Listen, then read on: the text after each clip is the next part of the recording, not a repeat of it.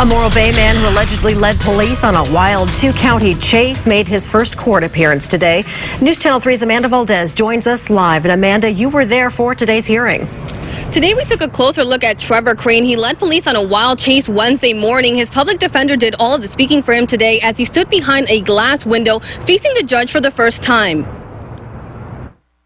Calling the case of People versus Trevor Michael Crane. Trevor Michael Crane's lawyer stood in front of him as he appeared in front of a judge for the first time Friday afternoon. Along the bluff, westbound from the bridge. He's charged with a high-speed chase down the coast from Nipomo down to Goleta. Our cameras caught the aftermath of the accident where a man from Lompoc was hurt badly enough to go to the hospital. Minutes later, Crane's tires were blown out by spike strips along the 101. Matter continued to Tuesday, March 1st, 2016. The judge set Crane's bail at $100,000. If he can't post it, he will remain in the county jail until his next court date on Tuesday.